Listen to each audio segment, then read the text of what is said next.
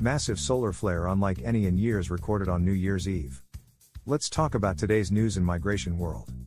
A massive solar flare was detected on the Sun's surface on New Year's Eve, prompting space observers to issue a warning to high-frequency radio users.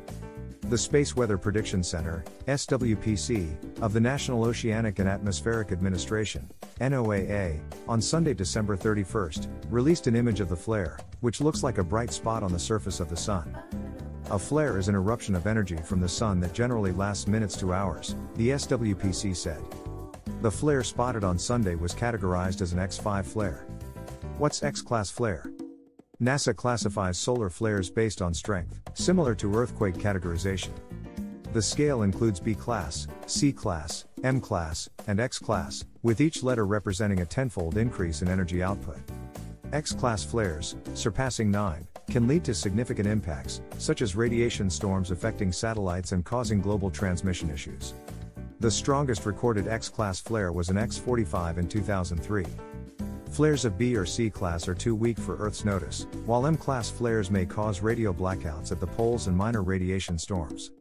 The recent X5 flare, though smaller than the 2003 record, was the strongest since September 2017. It had the power to affect high-frequency radio signals, causing temporary degradation or loss on the sunlit side of Earth. The general public had no reason to worry, but the SWPC warned that emergency managers could experience disruptions. It also added that the chances of observing auroras from Sunday's flare were slim. Solar activity expected to intensify. As the Sun continues through solar cycle 25, solar activity and CMEs are expected to intensify throughout 2024. According to NOAA, solar cycles are 11-year periods when the Sun flips its magnetic poles, sparking space weather like flares and CMEs, which are explosions of plasma and magnetic material from the Sun that can reach Earth in as little as 15 to 18 hours. Thank you for watching the video. If the video was helpful, make sure to like, share and subscribe to this channel for the upcoming videos. See you in the next video.